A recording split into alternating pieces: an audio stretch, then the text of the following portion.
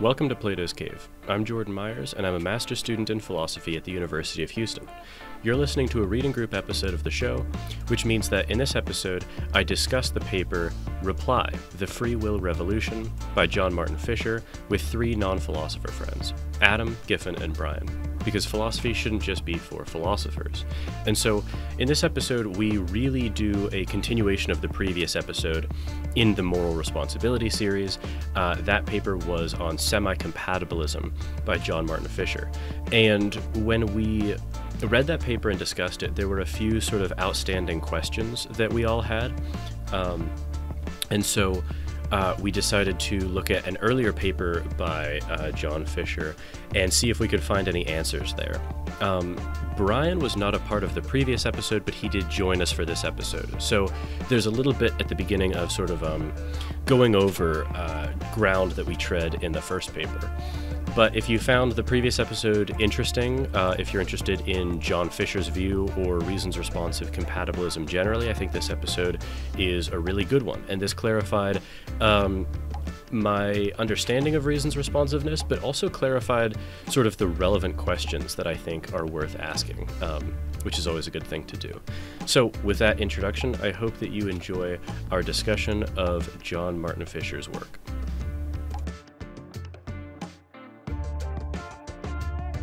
Okay. And then the other thing I was thinking about, could we try this time? Because I feel like in our past podcasts, we get kind of bogged down on points. And it's great to discuss points in depth. But I think what happens a lot of times is we alienate points to the point where viewers don't really understand what we're talking about. Yes. So I think it's really important that we just really try and be biased towards getting through the entire paper so the entire scope is revealed, and then diving into those smaller points. We can, I think, talk about those smaller points as they come up, but I don't really want to dive into points too much until we've kind of seen the entire thing being fleshed out. I totally agree, and especially also, on this one, because I'm a confused on this paper, to be honest. I'm actually on that topic. I'm actually against going over the section of the transfer of the final section. Yes. I Googled the definition, I read it, and I was going into one of the papers, and I'm like, this is actually like a whole area of philosophy we've never touched on. No. And he doesn't actually give a definition in the paper and just gives a critique. So no. I don't want to, it's not even like we just haven't really touched on we don't have the credentials at this point. point. I read his critique twice, but I'm like, I don't know actually know. I don't know a damn thing about this. Yeah, exactly. So, but that would be my one area it's just a short, just a one-page part of the paper that I think is worth not touching upon. I couldn't agree more with both inclinations there. And also, I didn't realize this, but this entire paper is a response to a symposium, which is super cool because this plays into, Brian, your whole thing about I have a lot of questions. That's good. You should and like definitely be extremely liberal with asking them, because I actually had forgotten too that you missed the previous episode. The previous episode, let alone the entire first let alone the beginning of the series. I mean, that's what I can serve as in this episode, though. Is exactly questions. Because for the other two, like I would assume this was a shared experience of yours, where it's like, oh wow, there were just kind of a lot of very interesting doors opened by this, because it was written in 2005.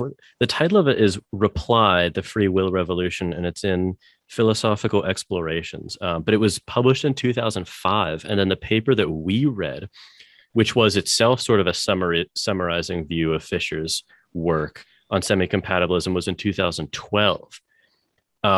So we're actually reading an earlier paper, but the interesting thing about it is that it's in largely a reply to McKenna, Speak, Judish, and Seth Szabo.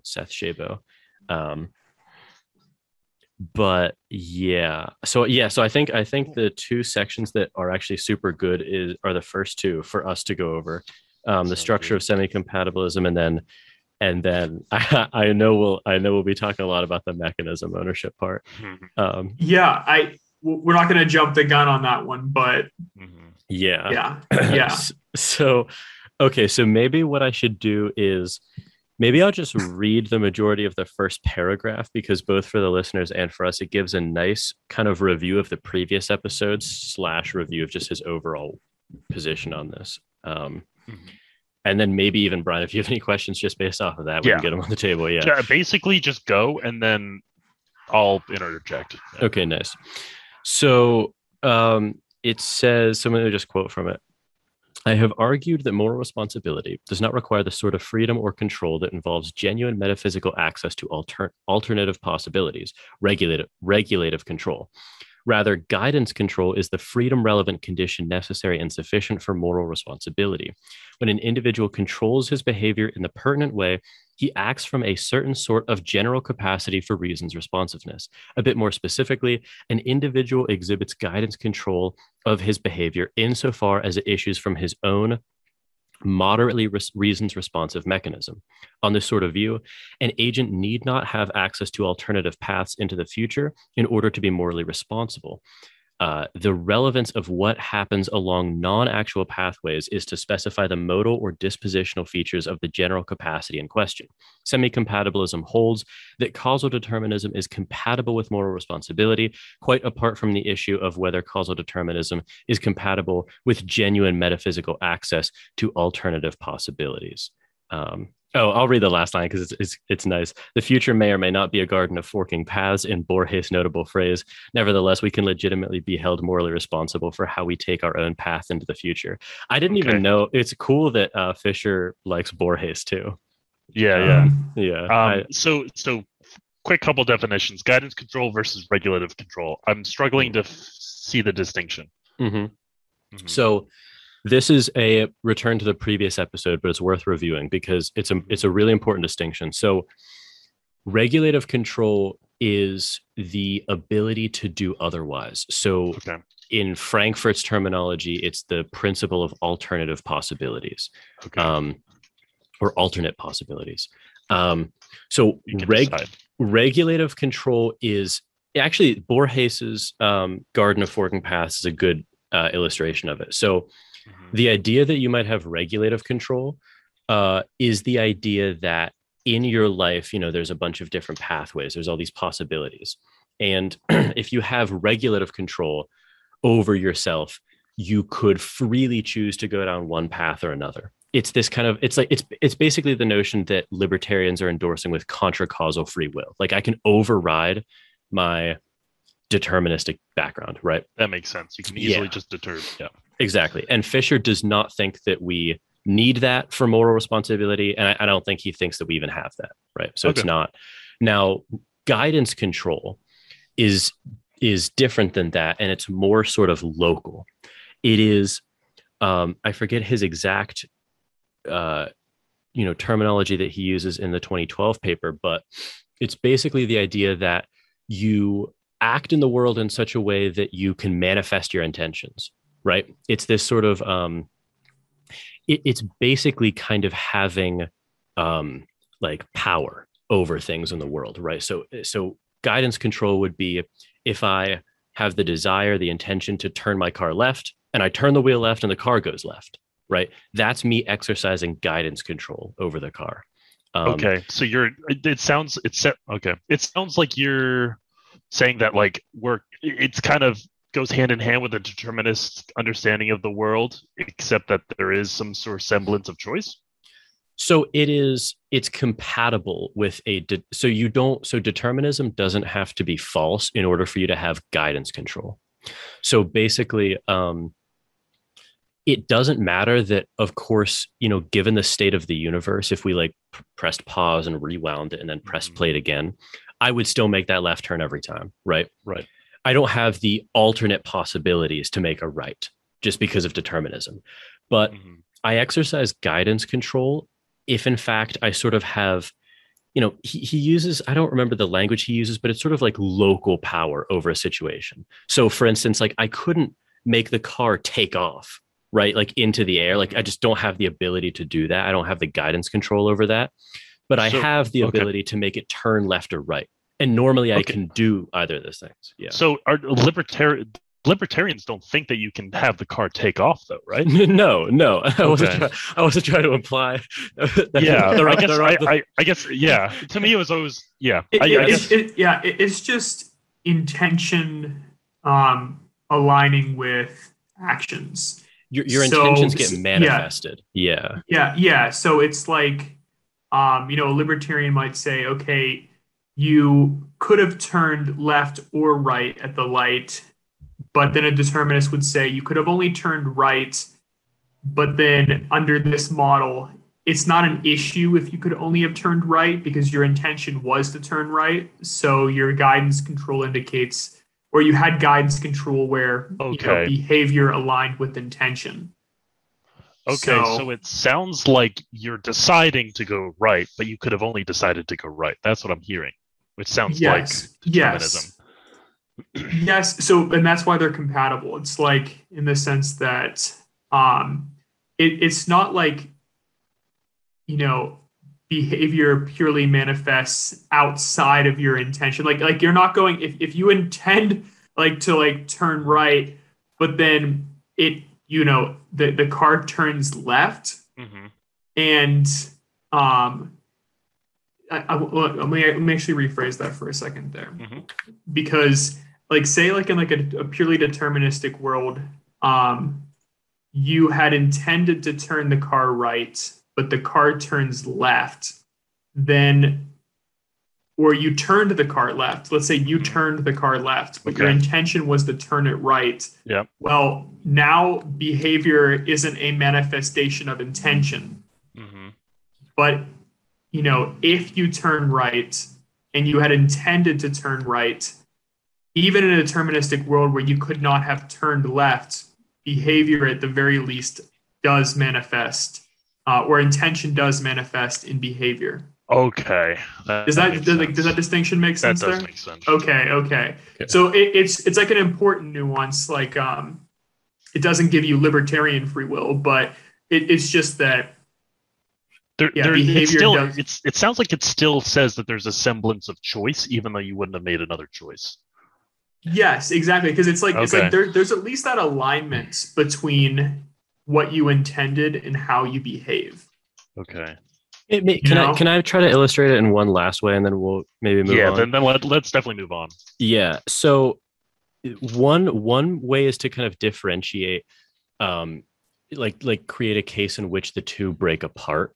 So, for instance, let's say in both cases you have the desire to get ice cream, Brian, but in one case, ice cream just doesn't exist. It hasn't been invented yet. And in the other case, it has been, and you're right next to a store that sells it, right? So in neither of those situations did you have the ability to do otherwise with respect to your desire for ice cream. You wanted it in both cases. But in one sense, you could exercise guidance control over acquiring it. It's like practically possible. Your intentions can be manifested.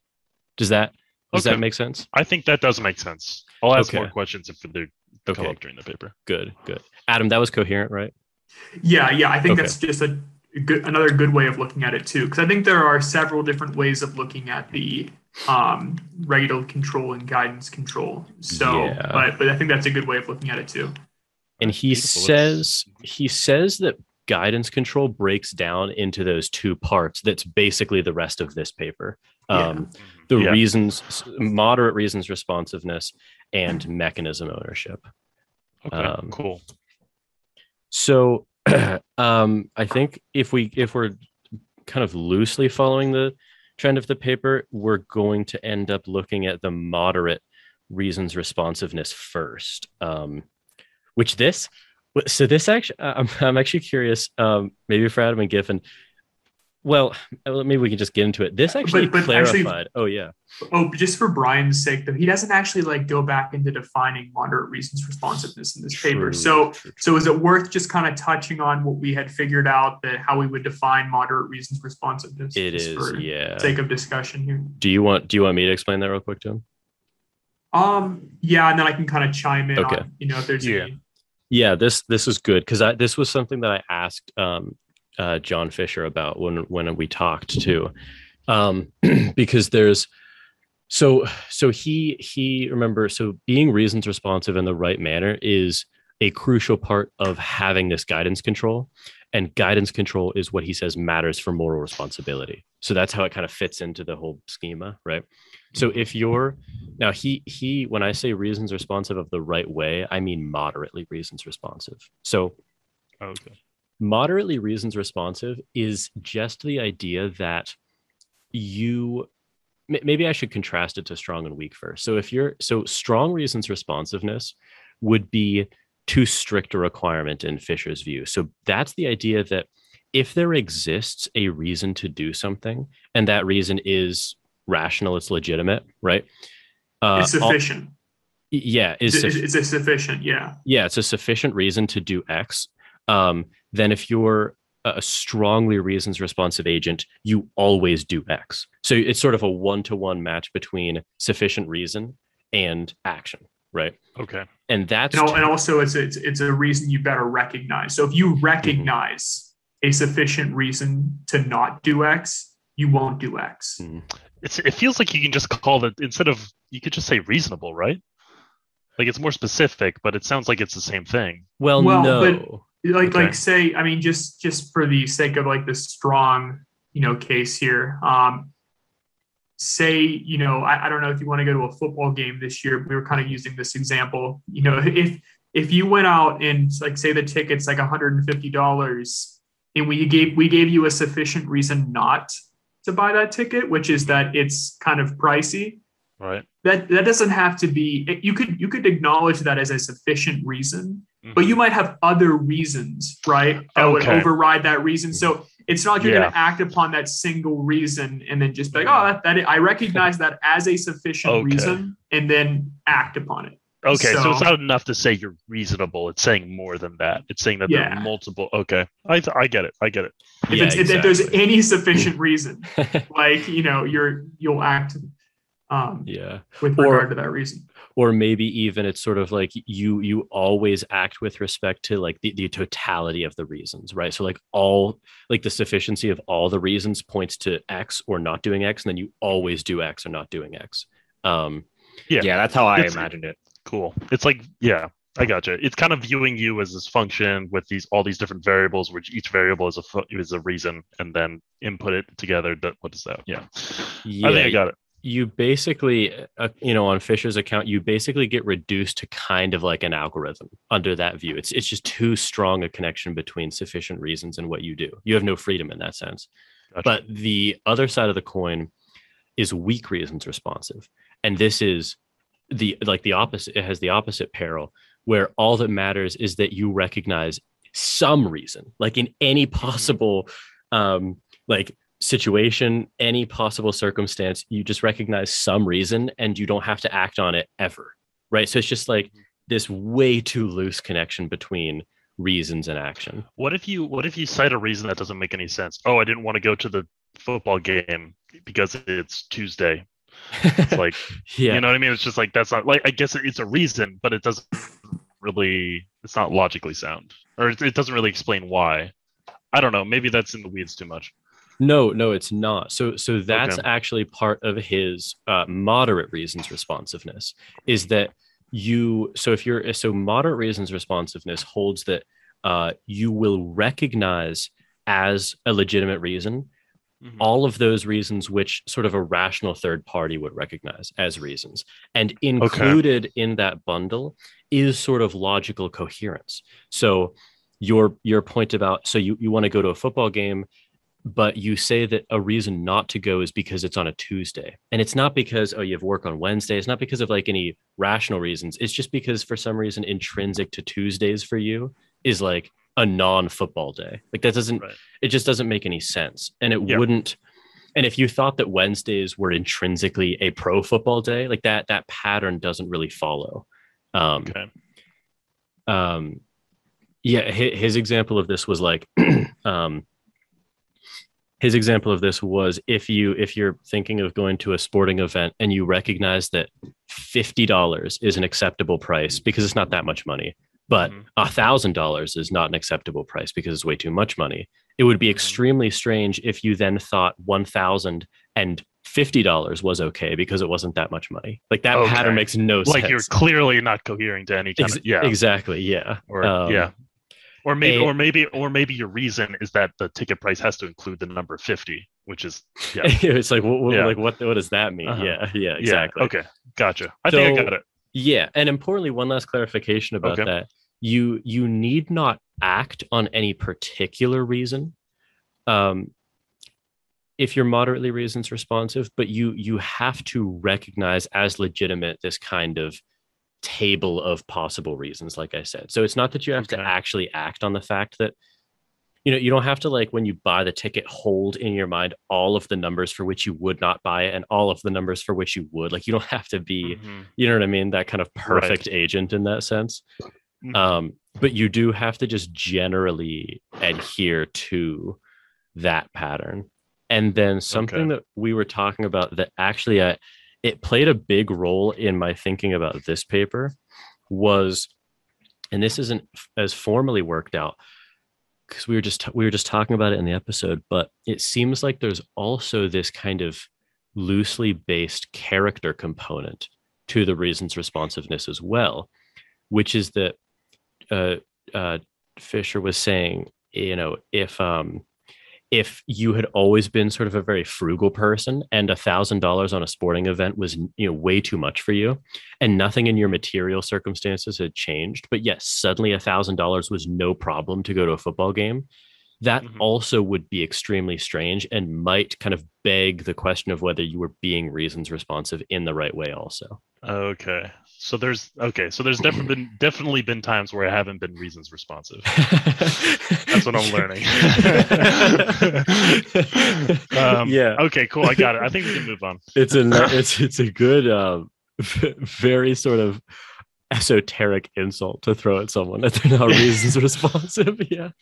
But also, we can just kind of table this for now. Yeah. I also want to discuss at some point, just like another area of critique of like this framework, which is a kind of like I don't know if it's like a time sensitive critique, but it's kind of what Brian just mentioned there, where it seems like, and we obviously can table this, but that someone can be classified as reasons responsive at one point, but then possibly at another point, we could maybe describe them as not being reasons responsive. So what are they in that moment? Are they a reasons responsive agent or are they not? So yeah. And the part two to that question is, is that change always due to some intrusion of determinism that then begins to make guidance control looks like it collapses into regulative control? Which is something we were talking about before. Actually, I meant to say this at the top, but I wrote down on like the cover page of this paper a bunch of I just jotted down like a few questions that we had from last time, because if you guys remember, we had like, we kind of ended in a bit of aporia with respect to a lot of questions. So I don't think we'll get through all of these, but just to keep them in mind. So I'll just run through the questions. How does character tracking fit into reasons responsiveness as the requirement? Then we were also thinking about, are there soft and hard reasons which someone could recognize? So soft, they have the ability not to recognize and still be reasons responsive, and these may be character based, but the hard reasons are ones that they must recognize in order to be character based, and these ones might be the more purely rational sort of coherent pattern tracking that Brian, we were talking about the ticket prices, like something like that. Okay. Then there was also a question, I think Adam might have brought it up. Does guidance control collapse into regulative control? And then also, is mechanism ownership susceptible to intrusions of determinism, which that is more answered in this question. Then this one, I know we're going to have fun talking about this, the subjective acceptance of mechanism ownership. It just seems like an improper standard. All things to build up to. Yeah. And okay, the other two aren't exactly germane to this paper. You should probably just continue and flesh out this paper a little bit more. So I was thinking about the idea. What I was thinking about on 146, he gets into the critiques that have been raised against him about how parasitic his thesis is on the kind of notion of being able to do otherwise. Adam, did you find? I thought that was interesting. Did you? I actually didn't find these critiques interesting. Okay, we can skip past it then. Yeah, I could have missed something here, but I didn't. I never interpreted his argument this way, and I so thought it that wasn't exactly. Yeah. Yeah, I didn't. I don't. He never seemed to tip his hat at actual alternate possibilities. You know what I mean? Like it's like it kind of goes back to the idea of like, okay, for the sake of a hypothetical, we can look at the how the actual sequence manifested here as opposed to in the actual sequence in a different world had this variable been removed or had another reason been given or a reason recognized, but otherwise it's I don't think it's that parasitic on that idea. Did I miss something here, or do you think there's anything to these critiques? No, you didn't. Honestly, the level of interest that I had in it depended on if you had some sort of a strong reaction to it. In my view, I'm honestly wondering if the way he talks about it is just a little bit of a semantic mistake as opposed to like a more theory-based mistake, because basically all of page 146 and 147, I take him to be saying the following. He's basically, if I'm understanding him correctly, laying out this idea that being moderately reasons responsive and that applying to the mechanism that actually results, in the action, it doesn't hinge on you acting differently in like actual possible worlds. It seems to he seems to always bring it back to it's about non-actual hypotheticals in this world. So for instance, if there's things about a situation X, if things about that were to change, then I should recognize those changes in reasons as legitimate if in fact they are, if I'm reasons responsive in the right way and of the right mechanism. But I didn't understand. It doesn't seem to me like this has anything to do with the stronger kind of Frankfurt PAP sense of alternate possible worlds. Like that, I honestly wonder if that's just like a semantic mistake to even kind of juxtapose it to that. Because I took a lot of the criticism. Who did he cite? He cited both McKenna and Dan Speak about those criticisms, and I honestly wonder if it could have been avoided if he merely talked about the idea that like if things were to change and then your opinion of the situation changes, that's supposed to highlight the fact that you're being reasons responsive, like you're actually responding to the legitimate changes. That's how I read it. Did anyone read it differently than that? No, I mean that's how I read it too. No, I think that's it. Okay, good. I was like, it was one of those experiences of reading this where I was like, okay, if he means what I think he means, I'm totally on board. If he doesn't, I have no idea what he's talking about. Yeah, it was like you were like at the knife's edge point. I have another definition question. Incompatibilist.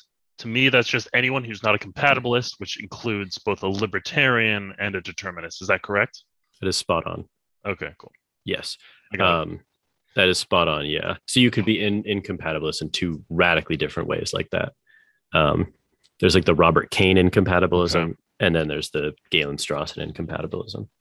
Okay. So Dan Speak had an interesting sentence. He said, who cares the incompatibilist will ask what the agent would have done under different conditions, and that's in reference to what we've been talking about, the two different worlds. I kind of thought that sentence was it feels weird to me that you wouldn't care, I guess. Like, why wouldn't you care? Where is this? I'm so sorry. Yeah, so it's 146 in the similarly damned speaks about like 5 lines down from that. I had that very sentence highlighted, Brian. Oh, there you go. Yeah, it is actually a really good question, because that's why I think that this is a semantic mistake on Fischer's part. Maybe I could be wrong. Mm-hmm. Because I think so. So Speak's question is, so the incompatibilist is going to say, yeah, right, exactly like you said. Who cares if you could have done differently under different conditions? Those conditions never arose. So like, I care what you did under these conditions, right? Mm-hmm. And that is talking about the robust. That's talking about regulative control, right? Okay. Which I think is why maybe if Fischer used different languages, not about like the ability to do otherwise or other possible worlds, that retort wouldn't come up, because I think that he's not saying like, so Fischer's not saying under different conditions you would have acted differently, and therefore you're either not responsible or responsible. Real quick, this is a quote of what Dan Speak is saying. So yes. I guess I'm a little confused. Okay, why are you saying Fischer's saying it? Or are you kind of going down a bit to the reply? I was giving kind of the reply I think Fischer would make. Gotcha. Yeah. You can continue. Yeah, because Speak says the sentence after the one you read is, to carry moral weight, reactivity needs to have more than just this merely counterfactual basis. I think Speak there is attacking weak reason's responsiveness. Okay. But, where it's like, okay, in some possible worlds you did differently, right? Because you responded to different reasons, because there were different reasons, because the world was different. And that's obviously like, yeah, who cares about that? Speak's right. But I don't think that that's what Fischer's talking about when he says that, like, let's just formalize it in an example. So, what's like a good, I don't know. So you're faced with like an ethical dilemma or something, right, Brian? You're faced with, you're faced with the decision whether to kind of stretch the truth about something on your resume, right? And a reason to do it is that, well, everyone else in the field is puffing their resume, right. So I've got to puff mine to keep up. Everyone else can speak 7 languages. Yeah, exactly. So I'll put Hindi on mine as well. Yeah. But then a reason not to do it is that you might get caught. Right. Right. Just speak Hindi right now. Yeah. Anyway. Well, in some you might say like, okay, in a world in which there's no possibility you get caught, you might act differently. And like the incompatibilist can say like, okay, who cares? Like, okay, that's not the world we live in. Right. And Fischer's going to say, exactly, that's not the world we live in. But the point is that if you were to react differently, given different circumstances, that's highlighting that you're actually importing and adjusting how you view the situation in conjunction with the reasons that are actually there. And I just think that the way he goes about it maybe is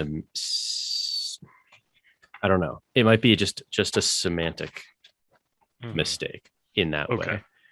And it's also like he's differentiating different mechanisms to the people operate from, in the sense that like on like page 149 he says, similarly, it may be well true that the only way a given agent could have reacted differently to an actually existent reason to do X would have been for the past or the laws to have been different. It follows, in my view, that the agent does not have access to a non-actual possible world in which he reacts differently to the actually existing reason to do X. But given that there are certain worlds in which the past and or laws of nature are different in certain respects, and the agent reacts differently to the actually existing reason, he may well be acting from a general capacity that has the property of reason's responsiveness. So I get the idea from that section right there. Half of what Jordan just said, where it's like, okay, if you were to add or subtract a reason or change the history of events, then the mechanism that you're operating from might just interpret reasons and weigh different reasons differently, but the mechanism would stay constant. But if the laws of nature itself changed, well, then the mechanism would change and might therefore behavior would manifest differently. So under this, it's kind of like, okay, there are distinct mechanisms that won't weigh reasons the same, and these mechanisms, given different reasons, would react differently. So that's how I'm interpreting those. I had that exact section highlighted too. I think that fit, just adding that in there. But that's kind of what I'm getting from this, non-actual world. Kind of, it's just a hypothetical. I think he's really using this to highlight the difference between two worlds, not any details about either world. Because the thing is, like imagine like in like an alternate world here that Jordan and I had switched places and were to react and be to an event, and then some behavior would manifest. Well, likely he and I would react differently, because in this case we have different mechanisms that we're operating from. Or if Jordan had been faced with some ethical dilemma, would have done the heinous thing, whereas Adam would have done just the upright thing. No, but but in the other circumstance, like if you were given a different reason, perhaps you would have, reacted or behaved differently. So I think there are two things at play. Even though you have this, we had different mechanisms. And if the laws of nature would have been different, Jordan's mechanism might have been different and therefore would have reacted differently. So, but the fact remains that he does have a mechanism that will react differently given different reasons, and also given a change in the laws or in the history of events. So it might be a little, it gets a little shaky about describing it as his mechanism if the laws themselves change. So, but I think I get his point overall. Okay, correct me if I'm wrong. The mechanism that we're referring to can be kind of equated to like the person's hardware. Yes. Essentially. Like when Adam says our mechanisms would be different, he's just referring to what makes me, and him, like our brains, essentially. A set of physically observable things. Or I mean, it depending on your theory of it could be anything, right? Like if you believe in a soul, it could just be different souls. Like that's just the mechanism, Okay. Whatever makes Jordan is the mechanism. Wherever the locus of my essence is, that's what he means. And I take it that the previous example or the previous paragraph about the piano is trying to highlight that he's focused on this general ability. Because his example is, even when you're in a situation in which you know how to play the piano, but you're kind of, chained to a desk and the piano's across the room, you still have the ability to play the piano, but you don't have the ability to, go play the piano for real. Right. Yeah. So he's almost like, I almost thought he might put it as like ability versus opportunity to play the piano or something like that. So what really, really matters for him is that you have this general ability of reason's responsiveness issuing from the right mechanism. I liked his verbiage there though, because it was like capacity versus exercising that capacity. You know what I mean? Like I think that you put it well, but I just wanted to use his. No, his is better. I skimmed over that. You're right. No, that's a better way to put it. I like that. Okay, so I basically agree with everything he says there. We might have different ways of expressing it, but I don't find anything distinctively wrong there. I don't know that that's going to be the following or the case for the following section about mechanism individuation. No. This is so Brian, just to get the sense of why Adam and I are so interested in this. This was our biggest question mark or point of concern with the previous paper. And honestly, it all sprung from just one kind of small paragraph in the previous paper.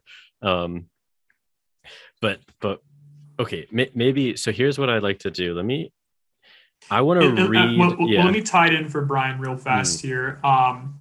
Because like you might be listening to all this, Brian, and you're like, okay, but I've read Galen, and how do I? Okay, so people can be moderately reasons responsive. Their mechanism can, recognize, a pattern of reasons. Doesn't necessarily have to act upon those reasons, but can recognize them and then, manifest behavior on the basis of desires.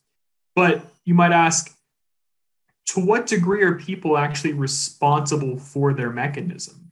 So that's where I feel like Fischer kind of ties in mechanism ownership, so which we're going to get into here, and he's got a way of kind of viewing that. So yeah, okay. I think I'm going to read the majority of the first 3 paragraphs in this section because I think that that's required. So he says, semi-compatibilism has it that the freedom-relevant condition necessary and sufficient for moral responsibility is guidance control. On my view, guidance control has 2 distinguishable elements, mechanism ownership and reasons responsiveness. One exhibits guidance control insofar as one's behavior results from one's own moderately responsive mechanism. So he has given accounts of each of these components. So my approach to mechanism ownership is subjective. One makes a kind of mechanism one's own by taking responsibility for acting from that kind of mechanism. On this sort of view, one acquires control at least in part by taking control. I and my co-author offered the following 3 conditions for taking responsibility. So the first one is that the individual must see himself as an agent. He must see that his choices and actions are efficacious in the world. 2 is that the individual must accept that he is a fair target of the reactive attitudes as a result of how he exercises this agency in certain contexts. And 3, the individual's view of himself as specified in the first 2 conditions must be based in an appropriate way on the evidence. Now, yeah, let me stop there because I have a bunch of questions about this. First of all, let me table the reason why we're so interested in it, which is Adam's objection to this in the previous episode. Adam basically brought up the point that, well, look, you could. So, well, let me explain real quickly, Brian. There's this whole sub-literature on what are called Frankfurt cases. But the basic idea of all of them is that you could. So let's imagine a device that's implanted in your brain. And this device controls all of your thoughts and desires and intentions. And it just takes control of you, essentially. But in a way that it doesn't feel like you're being controlled. It's not like, my hand is raising up and I can't get it to go down. It's not like that. It would feel exactly like I'm doing, feeling now, except basically instead of me saying these words, it's, someone essentially typing in. You're being controlled. Yeah, exactly. So Adam brought up the objection that, wow, okay, if you're going to say that mechanism ownership is subjective and that it requires that someone just take responsibility from acting from a mechanism for that mechanism to be your own, well, then why couldn't, if you were being controlled by this external device, if that device made you take responsibility for acting from that device, that seems to fit with Fisher's account. However, intuitively, that's an extremely odd case of you owning the mechanism because it's hard to find any way in which you do own it. Does that objection make any sense to you? That sounds. I guess it all just sounds a little bit weird to me because to me, I've kind of viewed the mechanism as the person. So it's hard for me to say like you own yourself. That sounds weird to say. So it sounds like my understanding of mechanism is a little off, maybe. Well, I could say by owning the mechanism in this case, I could say, okay, this mechanism acts without manipulation. Okay. Like this is I own this. This is insofar as it is mine, it isn't influenced by any other agent. no other agent is acting through me. Okay. Maybe a way to also bring it out, Brian, is saying like, okay, you do a certain action, right? And I say, well, Brian, don't you understand? Like that action resulted from your brain. You'd be like, okay, yeah, I figured that it did, right? Like you would take ownership of that mechanism. But if I said, Brian, you did this action, I said, Brian, don't you understand? I actually inserted a device into your brain while you were asleep, and it didn't control anything else, but it did actually force you to do that one action. So you had no control over it. Would you feel, oh, is there some sense in which you feel like, oh, that's not me anymore? That's not really my action. Okay. I do feel that. Okay. So that's all I think. So Adam's like objection in the previous one was highlighting that. Wow. Yeah. But what about if that mechanism had a second action that just made you radically, it made you accept that, oh, sure, it was the device in my brain. Okay. And I'm okay with that, even though you wouldn't have felt that otherwise. Right. And and Adam's point was, wow, that example fits with this subjective accepting of the mechanism, yet it seems like a situation or a case in which that's obviously not a situation that we want to hold you morally responsible, precisely because you don't, in some sense, own the mechanism. Does that make sense? Yeah. Okay. Yeah, that does make sense. Okay. Adam, I was characterizing that correctly, right? Yeah, I think so. I think the only slight thing I would change there is that in the case that I brought up, it's one in which you wouldn't recognize that there was some sort of device that had made you behave in that way. You would still there would be this continuity where, 10 days ago, I had mechanism ownership, but then suddenly this device was implanted and I didn't know it. But the device itself still continued that continuity of mechanism ownership, that sense where I'm like, I'm exactly. Still acting, I still have this mechanism is mine. It is not under the influence of any other, malevolent actor in any sense. But I think this next little sentence here, right after the ones you read, is actually I think it's the biggest trip in the paper in terms of well, I liked this one 50-50. I know. Yeah. I've got such mixed feelings about this. I want to dive in. All right. So he says, further on our view, one takes responsibility for acting from certain general kinds of mechanisms. An individual is morally responsible for acting from a particular mechanism only if he has taken responsibility for acting from mechanisms of that kind. So what I interpreted from that, which is pretty crazy, is I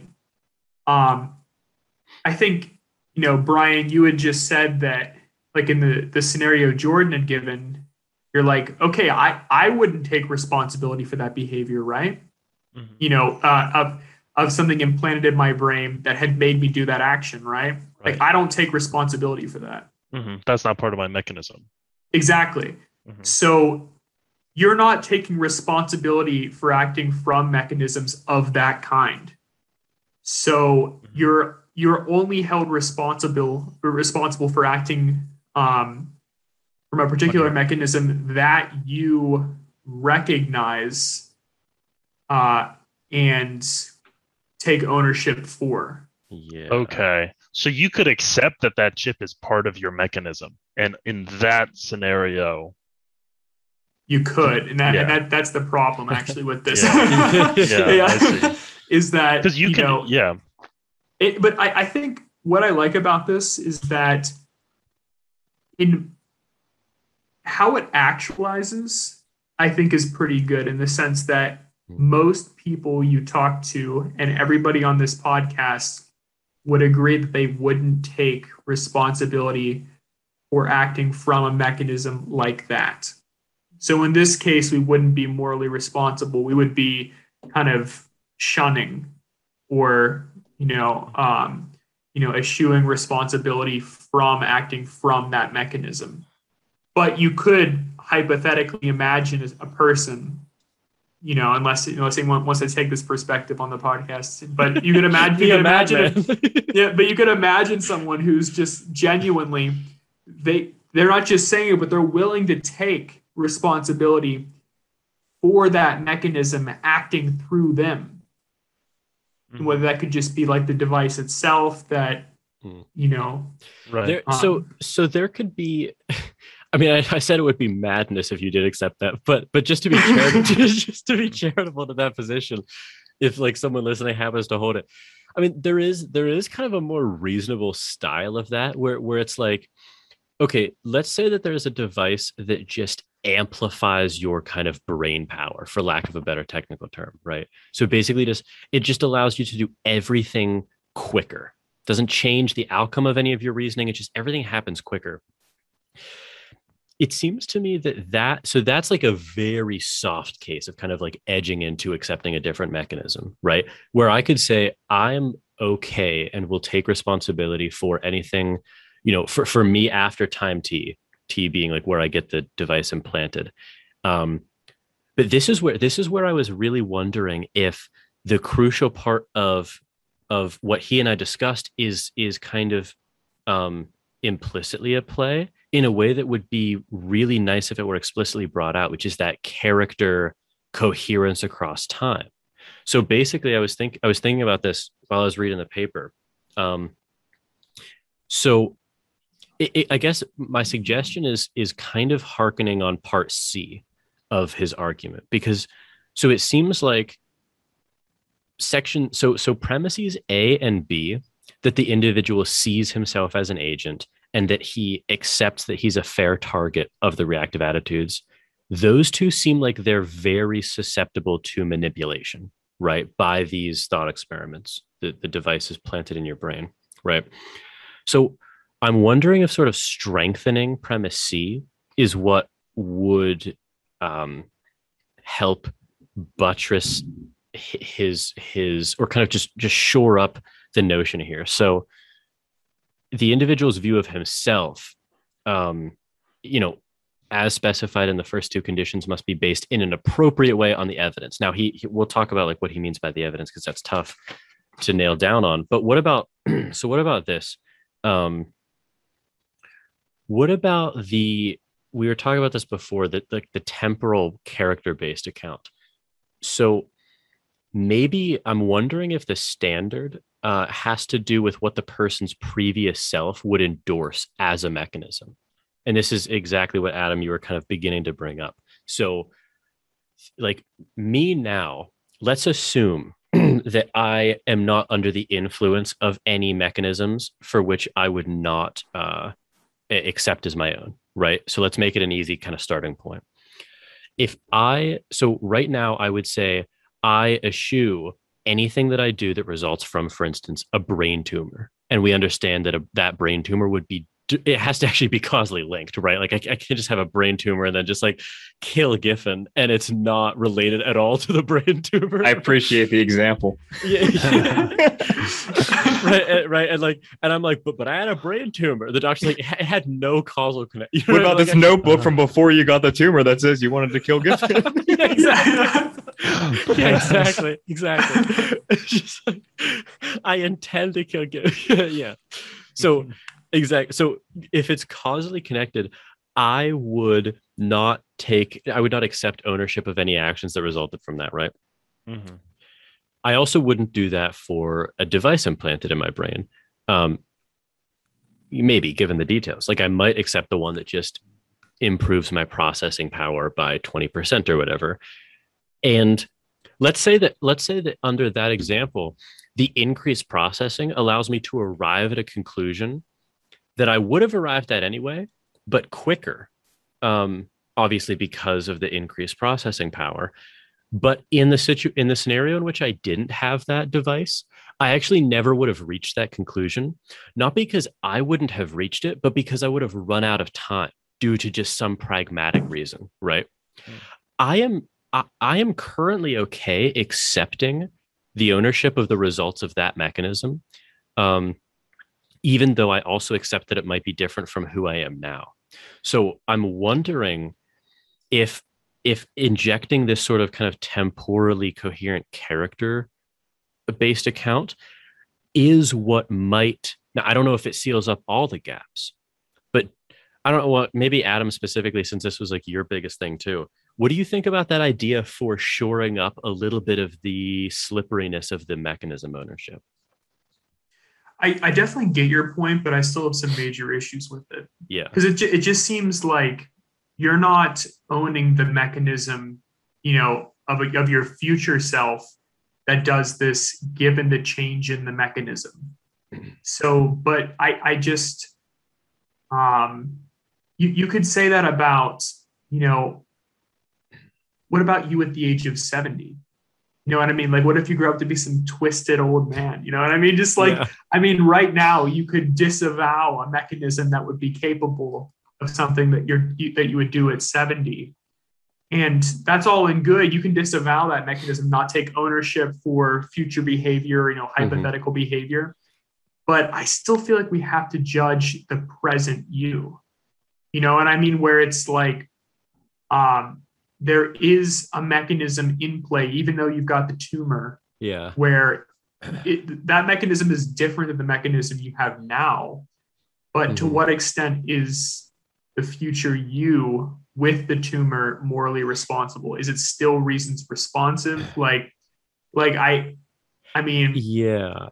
So I don't think that the character coherence can replace like another standard. You know what I mean? Like it's clearly, you're pointing out, it's clearly it's weaker than either Frankfurt's second order desire or a reasons responsive account. Like you can't just say like, okay, well, it coheres with your character, therefore you're morally responsible, right? Because I mean, there's obvious counterexamples to that. But I'm wondering if not, there's like a really slippery kind of notion here where it's like, because clearly your character changes over time. That's obvious. But I also have the obvious intuition, and Fischer and I talked about this, where too radical a change or too quick a change does look like it does kind of beg the question, like, what went wrong? You know what I mean? So like, Adam, if you wake up tomorrow and you've got a Trump 2024 sign on your car, I'm going to be like, okay, what went wrong? Like not like you're responsible for that. It would seem like a discontinuity. Sure. Yeah. I mean, I agree with that. It's just like, so wait, I guess they could fall into like the pattern where it's like, there seems to be a discontinuity almost in the pattern, where you could imagine like a pattern can subtly change in how you recognize sufficient reasons over time. But there would be an abrupt discontinuity in your pattern of recognizing sufficient reasons if this happened within a day. So I'm happy to like, kind of sign off on that.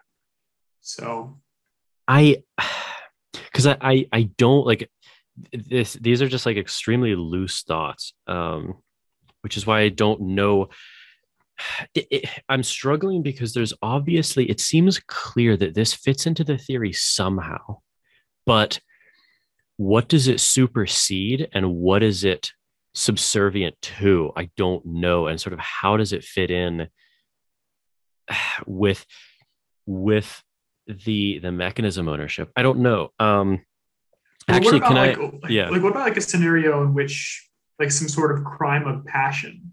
Like in the moment, you might not be moderately reasons responsive. No. Like honestly, you might actually be incapable of recognizing sufficient reasons that you otherwise would have 3 hours ago.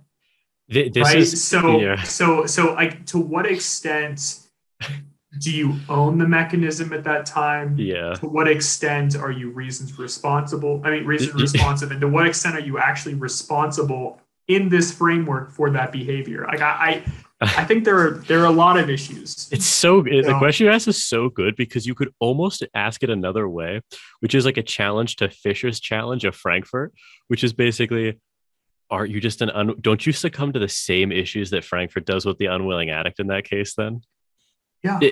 It's just Yeah.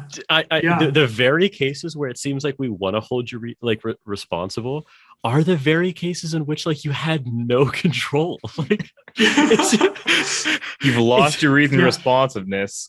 Yeah, exactly. Yeah, exactly. And like it's extremely plausible too. Like that. Oh, and by the way, I need to throw this out there. I'm actually plagiarizing that. That was from a conversation I had with a friend last night. Oh, okay. About this. Yeah. She's very insightful about these things. And she came up with that one on the fly. She's like, I have an issue with this. And she gave that example. And I'm like, okay, I'm gonna I'm bringing up that example because that's a great example. Because that seemed like I'm like, we wouldn't hold you responsible because you're not responsive in that moment. So. Yeah, and then it's like, and then I mean, you really can raise the exact same style of critique against Fischer that he raises against Frankfurt, which is like, okay, look at the scenario in which I'm just, I eat the donut.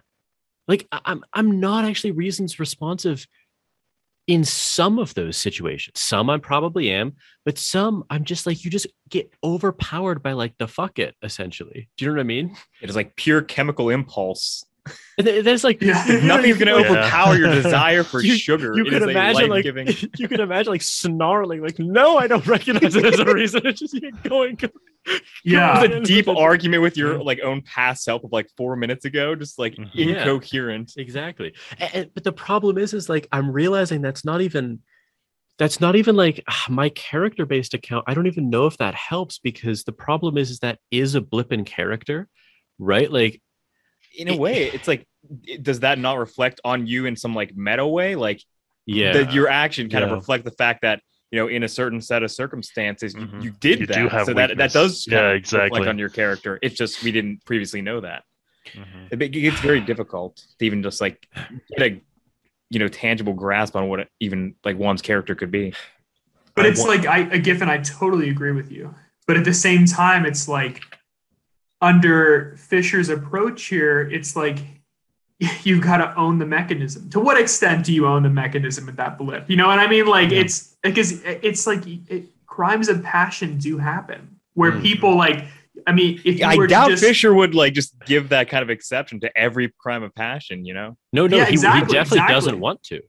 But he's committed to that based on just like what we're reading here. Because I was like, like when I was talking with this friend, I'm like, maybe if you were to pull this person off to the side, would they still recognize? But then all you've done is just introduced an alternate world. It's just the world in which you pull them aside and the one in which you didn't. No, right? I mean like again a potential world. You know what I mean? Like which like in which like so again, if you were to pull them aside in that moment, would they recognize sufficient reasons? And the thing is, possibly not.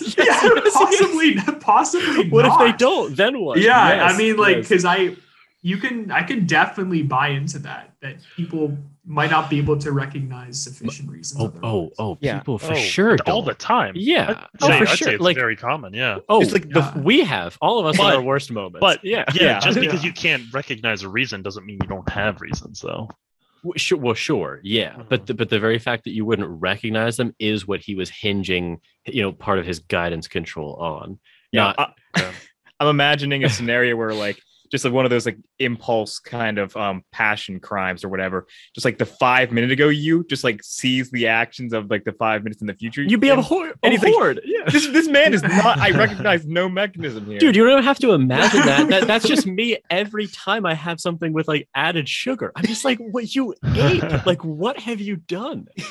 Like, you just re-embody your past self and just disavow the moments. Dude, phenomenologically, it literally is a blip in character. Like most of the time, I don't succumb to the sweet. But then when I do, it's like, what the hell happened? It's like what? Like it's just like what? Like what did you do? And like I feel like I thought we settled this problem. Like myself. It's like so much of this falls apart with that example because it's like the individual must see himself as agentic.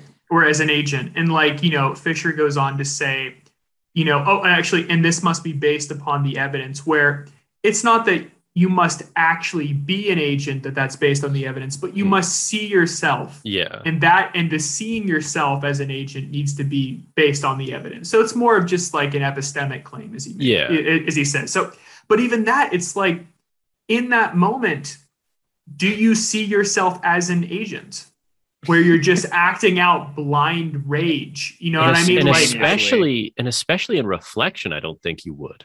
Yeah. So I feel like a lot of this has a major issues with examples like that. Here's what we're definitely reading a paper next by Susan Wolf about defending an asymmetry between positive and negative actions in this sense, because I don't know exactly what her paper says, but here's my intuition before reading it. We'll do an intuition check for me before and after the paper. God. I feel like if I reflect on, I applied to UCR today. Was I responsible for what I did? Yes. Did I act in character? Yes. I'll own the mechanism for all of that, right? Mm-hmm. If I happened to, I didn't today, but like, what if I had eaten a donut? No, I'd be like, no, like I don't relate to that person. I deny this person. Yeah, it's like clearly okay. Like I did it. I'm not saying like I wasn't causally responsible for like the disappearance of the donut, but like, so the problem is that you can. It's just I wonder if like. Is Susan's Wolf paper claiming that there's an asymmetry between the positive and like the negative? I don't know. I've just skimmed it, so I don't want to like say something that misrepresents it. But it seems like she defends an asymmetry between sort of positive and negative actions in that sense. That's very curious. Yeah, interesting. It seems to map on just like based on your like description without having read it. It sounds like it maps onto kind of like our behaviors in general. It's like the urge, the impulse to like take responsibility for like the positive things, align with it, and then just whenever you see that negative aspect of yourself come out, you're like, what a cretin, this is like not me in any way. Which is funny because it also goes back to his critique of, and this isn't a critique that we found particularly powerful, I don't think, but it goes back to his critique that Frankfurt's account is parasitic on this kind of hierarchy of self. And actually, I think I really believe this, but I think Adam, you did too, right? Where it was like that's not an issue for us at all. But the problem is that like I wonder if reason's responsiveness is a little bit parasitic on that too, where it's like there does seem to be a hierarchy coming out where in the moments where you are reasons responsive, those are higher in value than the reason or the cases where you're not. Even though it could track character or not over time and be the same mechanism or not over time. Yeah, and also just kind of going off of your invocation of Frankfurt there, honestly, when you were talking about the donut, I felt myself naturally slipping back into like the Frankfurt model there, where it was like, honestly, I actually wouldn't see you as you're just the unwilling addict. Yeah, exactly. It's completely compulsive behavior where it's like I don't think it's a like one of the critiques you were just mentioning was like the fact that okay, like this hierarchy has been imposed, but it's not self-evident that there should be a hierarchy. I completely disagree with that. There's definitely like second order desires, especially in this case, where it's like at that moment where you ate the donut, I wanted it. Like exactly whether like those thoughts, like whether you were cognizant of the second order desires at that point, it doesn't make a difference to me. Where it's like after eating that donut, like you didn't want to eat that donut, but you did anyway.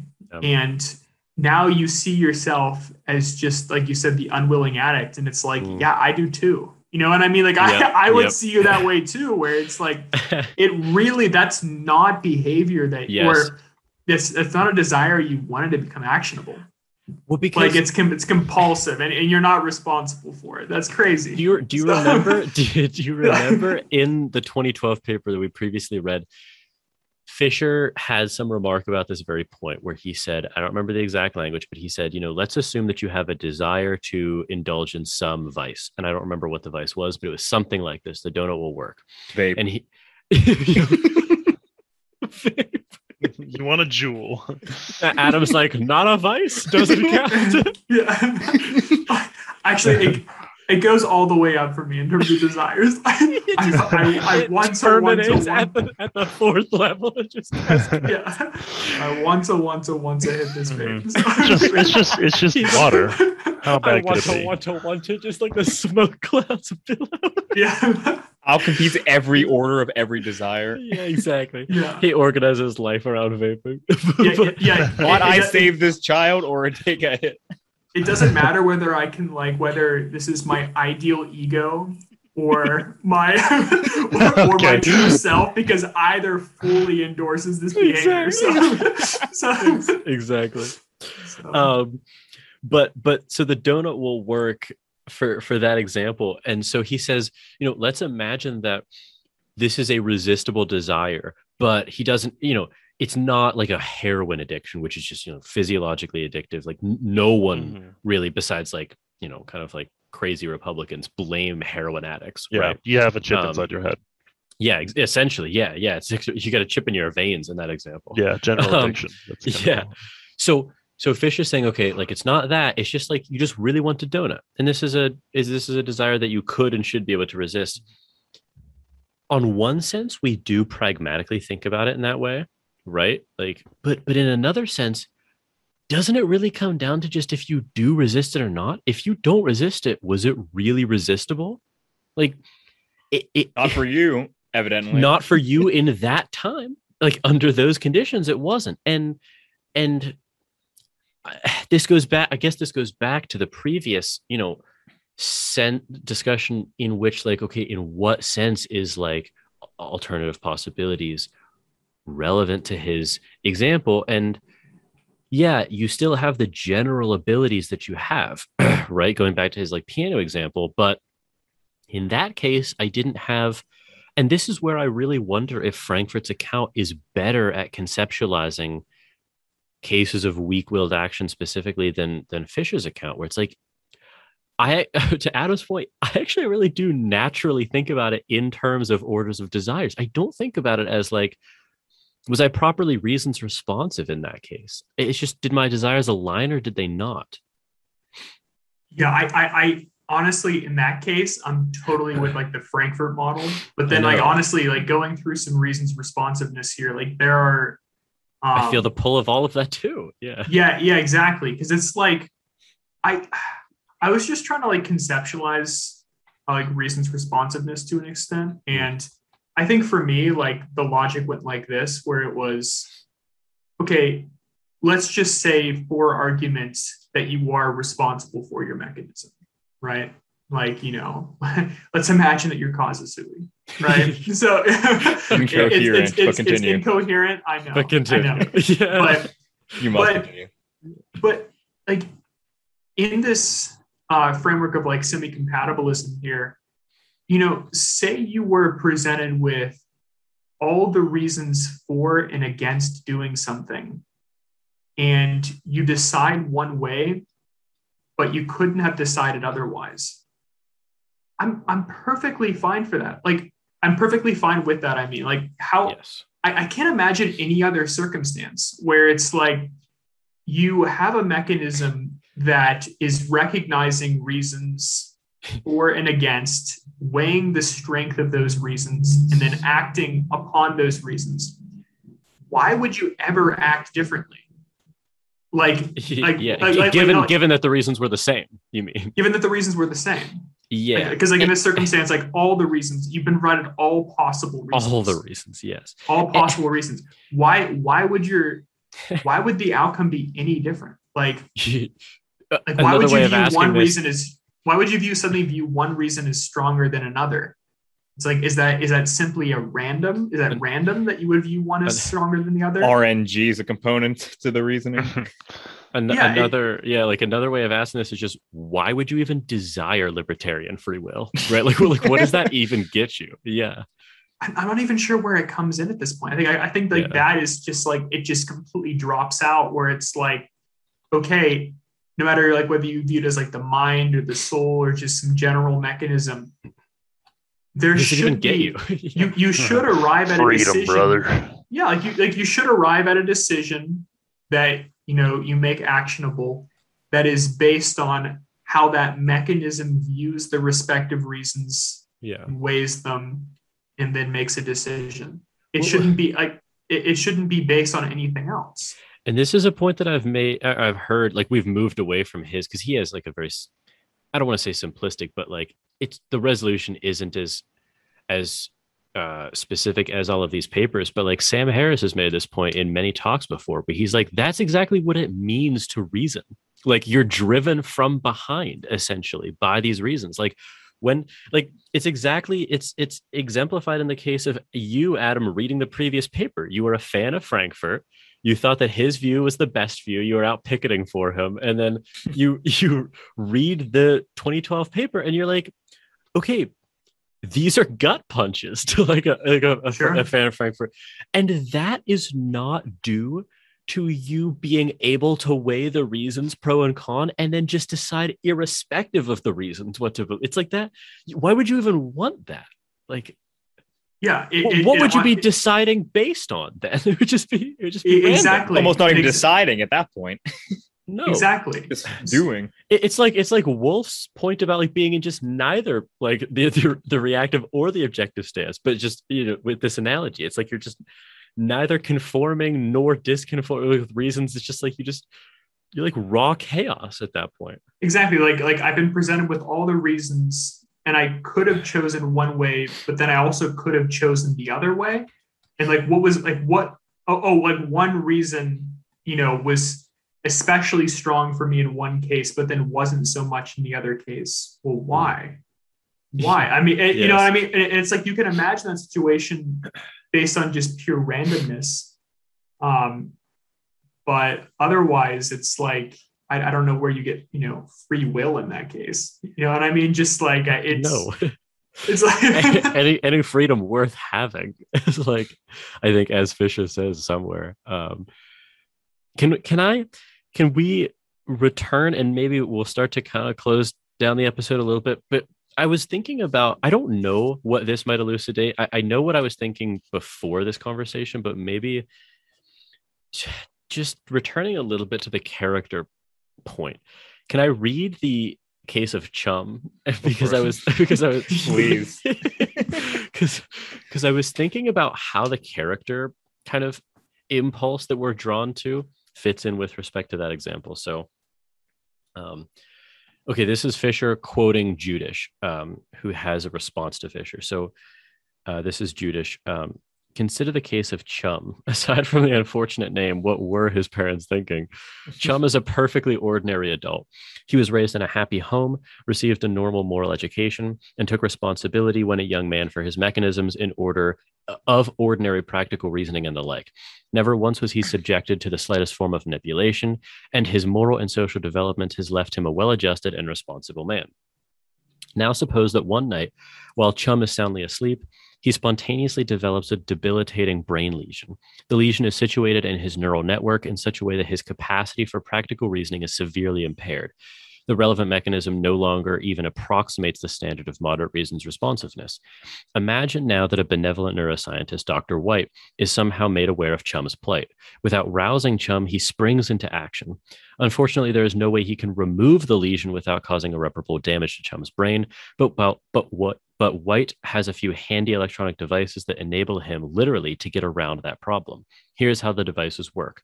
The first, planted just upstream of the lesion, takes as inputs the messages sent through the neural pathways headed right for the spot where the lesion is located and transmits the incoming data via radio signals to the other device located just downstream of the lesion, which device in turn relays the appropriate impulses to the neural pathways just downstream of it. The result is that the lesion is both successfully isolated and bypassed, its potentially deleterious effects completely cut off from the rest of Chum's brain. Indeed, Chum's post-surgery cognitive architecture is functionally equivalent to his pre-surgery brain. When Chum awakens, he is, of course, completely unaware of the evening's events. As far as he is concerned, it is business as usual. That's first of all, it's a very cool thought experiment. Very. But secondly, so this is Fischer in response to that. Judish's view is that Chum can legitimately be considered morally responsible for his subsequent behavior. He contends, however, that on the Fischer-Revisa approach, Chum cannot be deemed morally responsible. After all, we contend that if scientists manipulate your brain in a clandestine fashion, you have not taken responsibility for the mechanism that actually issues in your behavior, the manipulation mechanism. And it seems to Judish that we should say the same thing about the case of Chum. Now, he goes on to talk about why he, is not necessarily committed to that conclusion, but I kind of wanted to think about the case of Chum from that character account. So it seems like, and Fischer kind of talks about this, there's an important difference here between cases of restoration versus manipulation, right? And I want to table kind of status quo bias for a second, right? But it's like, so it seems clear to me that Chum is obviously exactly as morally responsible post-surgery as he was before. Do you guys match that intuition too, I'm assuming, right? Yeah. Okay. Now, if I ask myself why I believe that, it's because there's no functional difference, right? And but I was wondering if also it was due to the fact that if Chum were, because here's I think there's two implicit things working here, but I want to kind of ask you guys a question about this. The first thing is that it seems implicit that, and almost explicit, that Chum regular and Chum prime with the device would do the exact same things in both alternate worlds, right? That seems implicit, almost nearly explicit. And then secondly, it also seems like if Chum were to be told of that evening's events, that he would accept that mechanism ownership. And I see that Adam agrees with that. I find that to be implicit in the thought example as well. And I think that is where some of my intuitions were trying to drive at with the character-based account of mechanism ownership, where if you, because I would accept that mechanism, right? If it's functionally equivalent, you three would accept that as well, I'm assuming, right? Yeah. Okay. So I'm just... But then take it up. Exactly. So because I'm glad you brought up this one, because this is I was going the same way you were. Great. Where it's like, okay, so well, take it up then, yeah, we've done this with one part of the brain, but we're going to replace every part of the brain. Yes. With this same technology, but we have to mention that it's functionally equivalent. Would you still take mechanism ownership if it's functionally equivalent, but it's a completely robotic brain? I would. Yeah, I would. If it's functionally equivalent, I would. And I think that the thing that is the thread tying this together is the character coherence over time. Because I think that it discouples. So if my intuitions are being coherent here, what I've just discovered about myself is that I don't care about the specific details of the mechanism. I care that they match. And it's about the matching that matters to me. So I would eschew or disavow moral responsibility, even if the change looked more similar, but had a different function expressed in my character. So if, one small part of my brain were swapped with a cadaver brain that it functioned, but it didn't function equivalently, I wouldn't own that mechanism. Because I'd be like, that's not me, in the same sense that, like, if I came to if anything were functionally different because of that surgery, that would be less me. Adam, are you agree? Well, I totally agree, but I'm just imagining that scenario, the cadaver brain is the thing that's waking up and then taking ownership of that mechanism exactly at that point in your body at that point. So it's like, so we've got to, you're right. I've got to stipulate that the part of your brain that was replaced is not the same part that would. So let's say that so the part of your brain has mostly to do with I don't remember what part of the brain this actually is, but with coarse motor function, right? So I'm not as good as me prime, pretty decent at throwing a football. I get in a car accident, one part of my brain is damaged and it gets replaced with a cadaver brain, or it gets replaced with this, neural link, software, whatever, or hardware, whatever it is. Right. But after that, I'm no longer as good at throwing the football.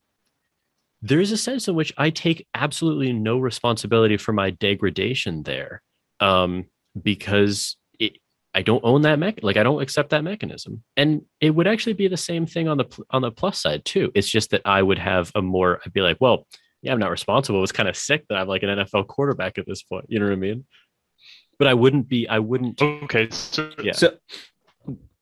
Okay. So if this happened when you were like 5 years old for the rest of your life, would you not accept your mechanism? Am I misunderstanding? Well, I wouldn't accept anything that, accept is a weird, I don't know. It depends what you mean by accept. I wouldn't. Oh, it's subjective. So it's like you kind of define your own mechanism, right? No, I meant a different like way of accept. So I wouldn't sort of like, okay, any positive results from that, I'd happily accept. Like, I'm not going to not use my newfound abilities, right? But I wouldn't see myself as responsible for them in the same way that I am for my non-altered. Okay. Why? I actually have a different intuition on that. I was going to say, I think we've got a weird delay. Okay, but Giffin and I have different intuitions. Yeah. I think we resynced here. Is everyone hearing me at the same time? I think so. Yes. Yeah, I think so. Okay, Brian's delayed. Yeah, I think Brian, you're delayed. Okay. I think my internet's shit. That sounds better now. That was pretty quick. Okay, wait, sorry. So Adam and Giffin, I missed what you said because of the delay. Yeah, so I honestly am imagining myself accepting like ownership over a mechanism in a case similar to what we're describing. So let me give you an example, maybe.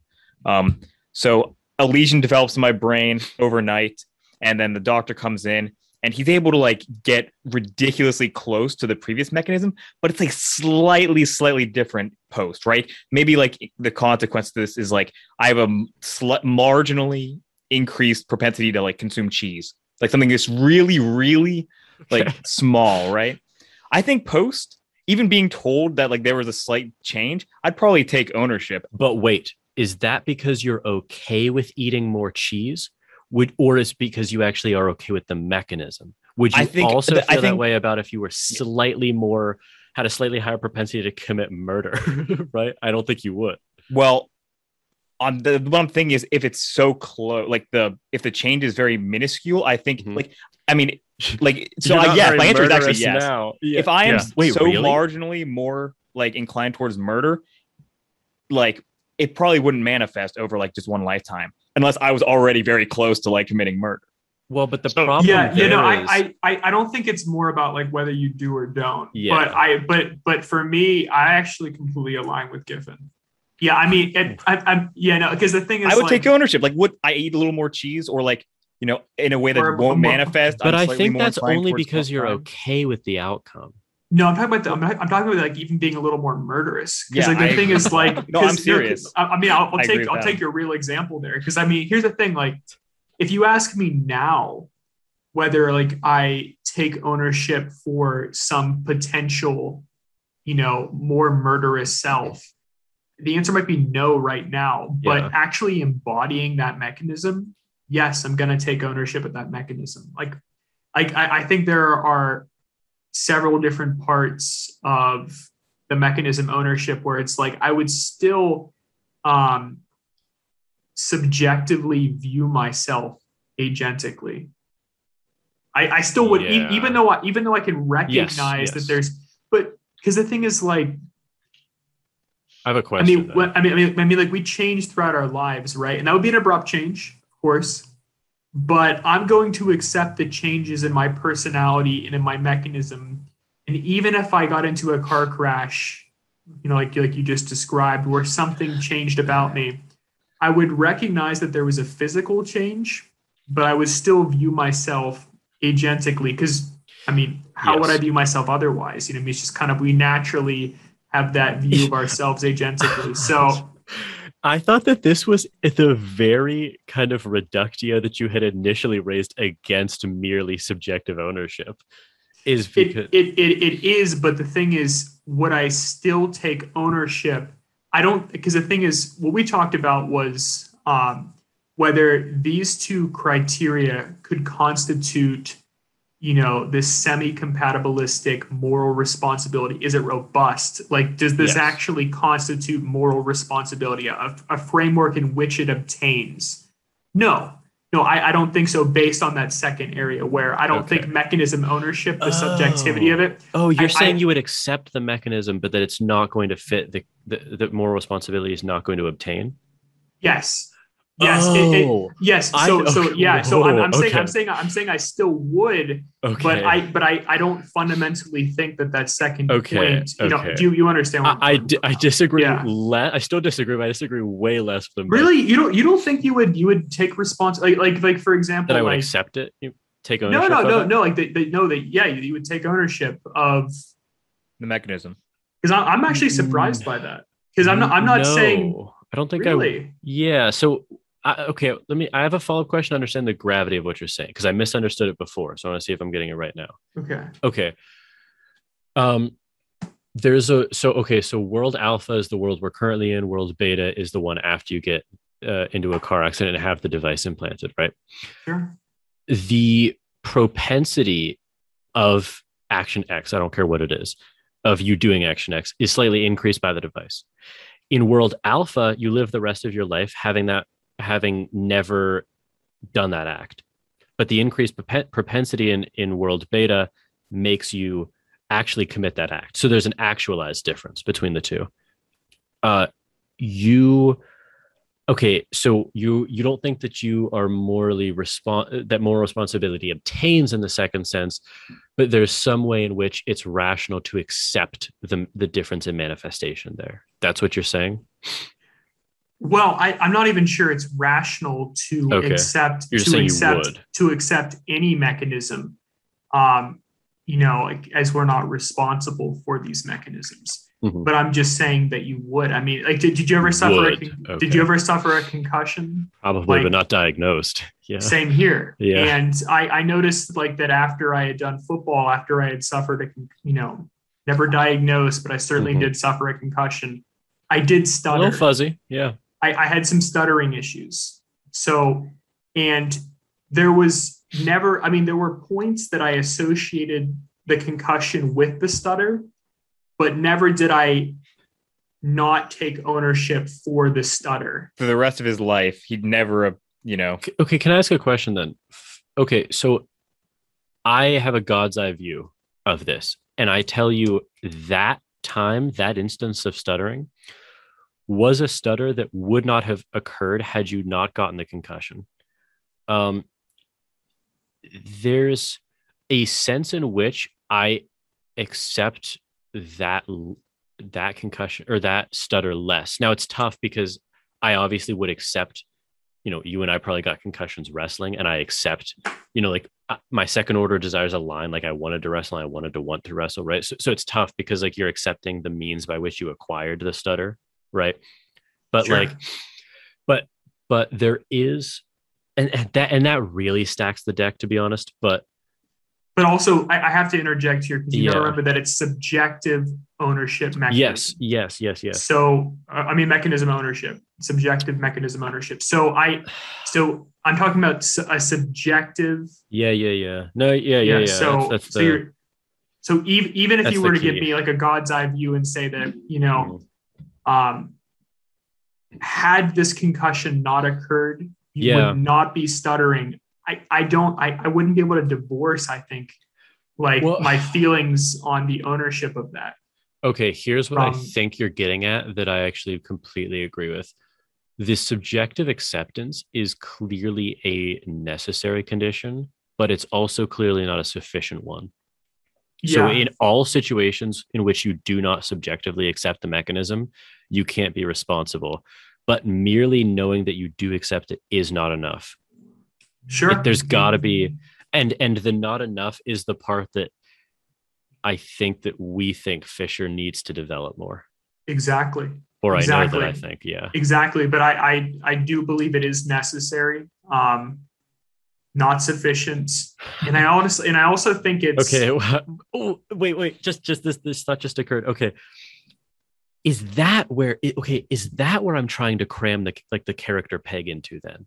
Like the coherence for the subjective acceptance across time, where it's like because it was in your character to wrestle and you were like, yeah, I know there's a risk of a concussion and stuttering that might occur from it. And then, you do get the concussion. There was some stuttering that resulted from it, but that was still in your character and you still accepted it. Right. And the reason why we find the case of just, you go to sleep, a device is implanted in your brain, it induces an action that you wouldn't have otherwise done. That's so jarring because of the stark discontinuity. So it's almost about like the rate of change, or it's about the rate and the severity of the change and the source of the change. No, it could even be random for me. Like, I mean, I'm going to take ownership subjectively of some sort from a car crash. Oh, yeah. But so it doesn't have to be like in character that I somehow had this stark discontinuity that, okay, well, it could be explained because you wanted to wrestle. And therefore, well, Giffin, am I capturing your views well? Because I know you and I are both. I mean, I just want to make sure. You seem to be describing roughly kind of what I was intuiting.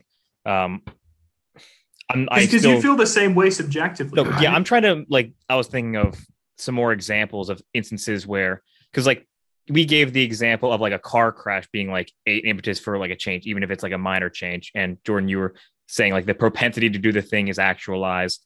Mm-hmm. And the God comes down and tells you that, there would be a difference. Really quick, can I ask before we change examples, were you going to change examples? Yeah, I was going to give a separate example. Right. Real quick before you do that. Yeah, sure. Okay. Let's say you're in a car crash and it wasn't your fault, right? So let's not make it muddy. If your legs are like just mangled and paralyzed, right? Mm-hmm. I wouldn't subjectively own that change. Well, is that a mechanism difference? Well, when it comes to the ability for you to exercise guidance control over something like walking, yeah.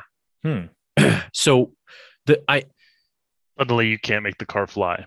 yeah, exactly. The Republicans give you a pass on this instance. Yeah, exactly. So, but then suddenly, and that seems like it's an obvious case of one in which you wouldn't accept the change, subjective change, and you wouldn't subjectively accept the change in mechanism.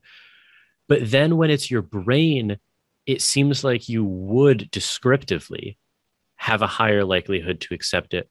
But I wonder if that's just because it's like, it's harder to kind of, I don't know. There's some difference there that I'm questioning the relevance so real quick, of. Yeah. I kind of view a mechanism as yourself, right? So I am my mechanism. Source of an action. Is that correct? Yeah. Okay. So your legs have now gone. You can't use them anymore. Sure. So before your mechanism is I can use my legs, I can walk around, I'm Brian, whatever. And then afterwards, your mechanism is I can't use my legs. That's what's changed. So when you say accept, it sounds to me like you're just rejecting that your legs can't move. No. Or you're saying that's not Jordan. Jordan has legs that can move. That works. This is not Jordan. Okay, I think my internet's really bad. I think it's really bad. And I don't think you own that mechanism. It's like really. No. I think I'm just going to listen for the rest of the discussion. That's honestly why we were smiling there for a second, because like it was a crazy delay. Yeah, the delay, your voice didn't match up with the video, so you'd be kind of like drifting to the side, but there'd just be like just voice, but just a smile on your face. Yeah. No movement. A bad dub. Yeah, it was like a bad over. It was like Japanese movies that like they just dub over it. Did not even try to change the. You hear Brian, I've ascended with just a smile as he projects his thoughts. I sort of lost our train of thought there. Brian had a point about the crippled leg example and like whether or not you own the mechanism versus like accepting the change. Yeah. So I was pointing to like the legs were supposed to be an example in which I didn't have guidance control due to a loss of mechanism ownership. Because me now, I don't actually know all of the biology behind it, but I exercise guidance control over my legs. Right. I want to move my legs. I intend to move my legs. I move my legs. Right. Mm-hmm. If I were in a car crash in which my spinal cord was, destroyed, or actually don't even that is what would result in me being paralyzed. Right. My ignorance of biology was showing there, but like, sounds about right. That is, so I don't have guidance control in that scenario, but I wouldn't be tempted to subjectively accept the change in mechanism there. Oh, I actually am not sure if I am intuiting like the use of mechanism there, because I'm imagining like this is like relative to something. So like, you like, for instance, like after you were paralyzed, you wouldn't like if your legs moved in such a way that it like caused damage to someone else, like you accidentally like not kicked. Like they like spasmed or whatever. Yeah, right. Like you could say like I no longer have that control, but like the mechanism, I don't. But the mechanism has changed, right? So it's like before, if my leg, flies out and kicks, it's because I, you jumped and kicked someone. Like I kicked you there. But in the one in which like, my like just nerves fire, right? The mechanism has changed there, and I wouldn't subjectively own that second mechanism. But then it seems weird that like I would be tempted, and I'm honestly so we might be talking past each other in that Adam might be talking purely descriptively and I'm accidentally lapsing into normative discussions about this. I just don't know. Like you can stipulate that I would descriptively accept a neural change in mechanism, right? Because maybe I would, maybe I wouldn't. But I don't think that it's weird to. This is why I think that it's a sufficient but not necessary condition, because even if I would accept it, it doesn't seem to me like that gives a lot of power, because it could be resultant from something that's just totally, in the same way that the loss of leg function is. And maybe Adam and I actually aren't disagreeing at all. Maybe I've just understood now kind of the totality of what I'm thinking. I don't think we do, but just going off your example there real fast, I actually don't view it too differently from the piano example, actually. Where it's like, if you have the intention to walk, to me, that's almost like, in a sense, you have the capacity to walk, but you can't exercise that capacity to walk, considering you have a spinal injury. So it's almost as though, so in the same way of like, the piano, the hands being chained, like you have the capacity to play the piano, but you can't exercise the hands that capacity. Stay chained. And this is what. So I view those very similar. But you would still have a mechanism for which, like, for other actions, you could still own. And even if you didn't subjectively own a mechanism, but you still succumbed, in the case of a bad outcome, to that example over and over again, that is a perfect example of what this is like.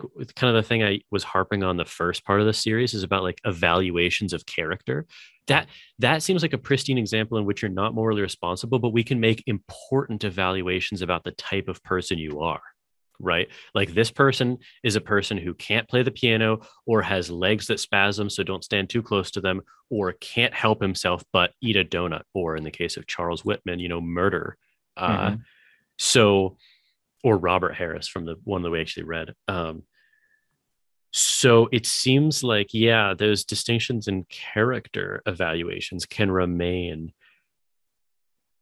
Also, I think Frankfurt's well invoked in your example as well. Yeah. Like in the sense that you might have like a second order volition to walk, like you really want to walk. Yes. You know what I mean? So, but and guidance control in Frankfurt's view would just be the ability to sort of exercise your first order desires. That would be how he would view guidance control, right?